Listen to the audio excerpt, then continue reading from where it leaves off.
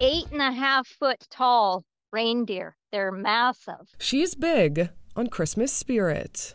I went to Canadian Tire and bought 72 boxes of lights. And so we just kind of went nuts decorating the house up. For the past decade, Cheryl Dintz and her husband decorate their Sooke house to spread holiday cheer. I look forward to it because every time I do it, I get lots of people complimenting that walk past, and cars slow down, and the kids just love it. The Christmas tree is a new addition.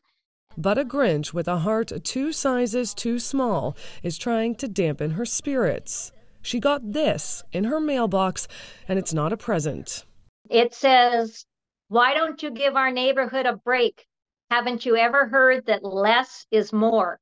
Your house is the joke of the neighborhood. It looks more like Santa's whorehouse or a Christmas abortion. Tone it down."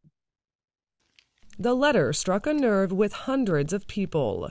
These are people commenting, spending the time to send me a lovely note. Very helpful, making my Christmas very special this year. This year has been a difficult one for her, and decorating the house has helped her cope.